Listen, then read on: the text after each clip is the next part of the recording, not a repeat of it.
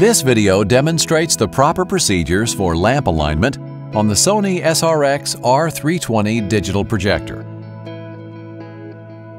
Begin by following the recommended procedures for installing the replacement lamp.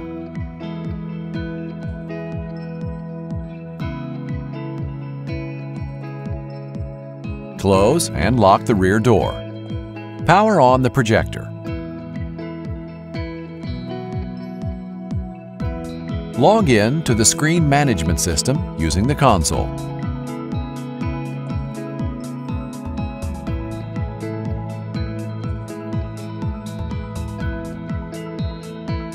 In the Projector Control menu, first select Projector and then Lamp Install. The wizard will guide you through the steps needed to adjust the projector lamp. Enter the 16-digit lamp serial code. This code can be found on a printed sheet included in the lamp packaging. Once you have entered the code, select Enter and Next. Once you have verified that the lamp model is correct, select OK and then Next. This will turn on the projector and light the lamp.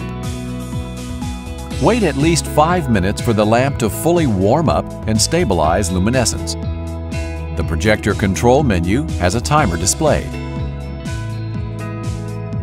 After the lamp has fully warmed up, select Next to proceed to manual adjustment of the X and Y axes. Using the 5mm hex wrench, adjust the X-axis to achieve the maximum lumen reading.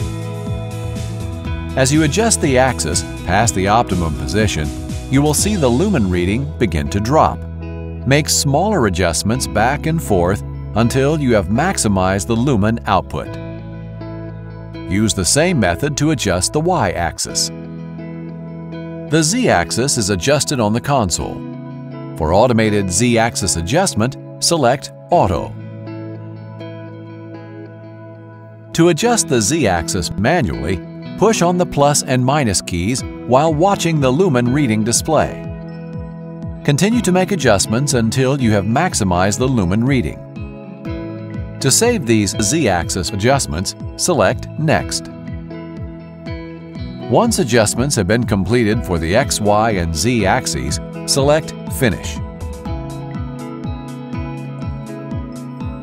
On the main menu, select Log Out.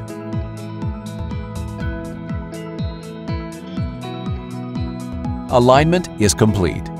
Now it's showtime.